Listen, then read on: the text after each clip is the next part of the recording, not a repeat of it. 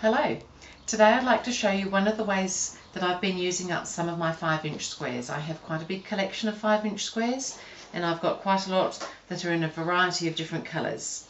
So I came up with this idea, and I have done a pattern for 5-inch squares which is available on my site gourmetquilter.com, and I've just called it Corners using 5-inch squares. It's not strictly speaking another block that I'm aware of. It's very like another block, but it's just putting corners on 5-inch squares. So today I'm going to show you how I've done that. So I've got 5-inch squares in a variety of colours, and I've got some other 5-inch squares also in a variety of different colours, and I'm going to cut 4 of these that I've got sitting in a little stack here in half and half again to give me 4 2.5-inch squares from each of those 5-inch squares.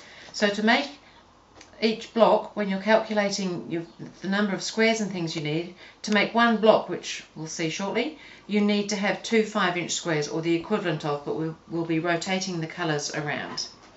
So first of all, I've got a little stack of 4 5-inch squares here, and I've lined them up on my board, and I'm going to cut those in half at 2.5 inches, and I'm going to turn them round, reposition them carefully, and then cut again into 2.5 inches, so that I've got 4 squares 2.5 inches from each 5-inch square. And then I'm going to position one of the squares on the corner. Now I'm going to sew diagonally across. Now you could draw a line, but sometimes that's more than I want to do, so I just do a little finger press fold in there, and I'm going to sew along that fold. So I'm going to take that to the sewing machine.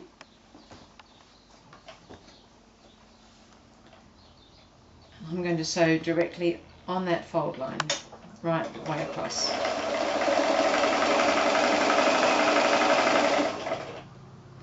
Now you could chain piece these, but I'm just going to show you one block at the moment. So I'll take a different colour square and I'll position that on the next corner. So they look like they're meeting, but ultimately there will be a gap between the two. And the same thing, I'm going to position that, I'm going to press my little fold. As I said, you could draw that line, but I haven't got my pencil here today. And I'm going to sew right the way across.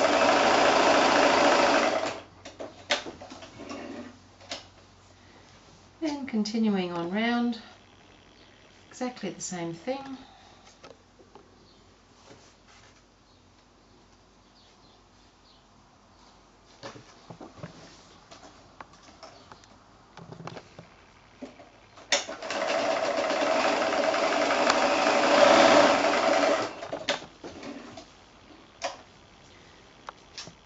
And the last corner,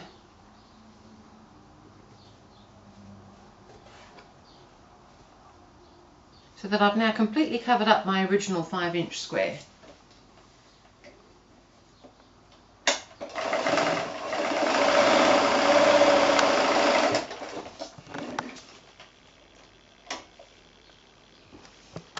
And these bits are flapping here, so what we're going to do now is trim those corners. So we're going to trim 1/4 inch on the outside of each seam line. So my ruler has actually got a 1/4 inch line marked on it. So I'm going to line the 1/4 inch up on the sewing line and just trim 1/4 inch away. And turn that round.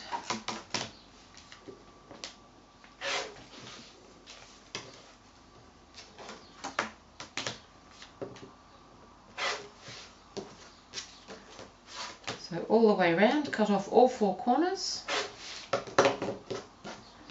and I'm going to bring the iron in now, and I'm going to press those 4 corners out.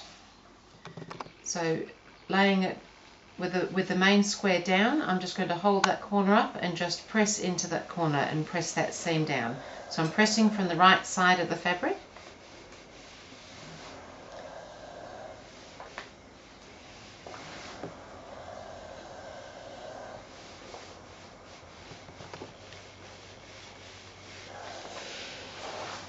And there I have my corners block.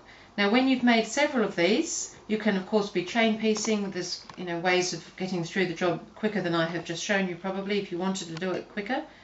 But you get these nice different colours on the corners, which will end up looking really nice when they meet with another one. So this block currently still measures 5 inches like your original square, but when you sew it in it's going to measure 4.5 inches, and even though these points look like they're meeting here, by the time you've sewn that in you're going to have a little flat spot of the main square colour showing. So I have actually made a quilt already using this method, so I'll just show you how that looks.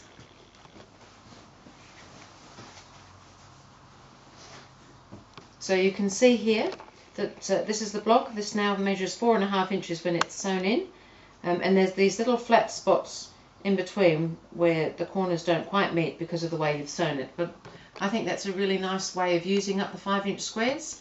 It's really nice, cheerful and colourful, and you can use all sorts of different fabrics and colours in the one quilt. Thank you.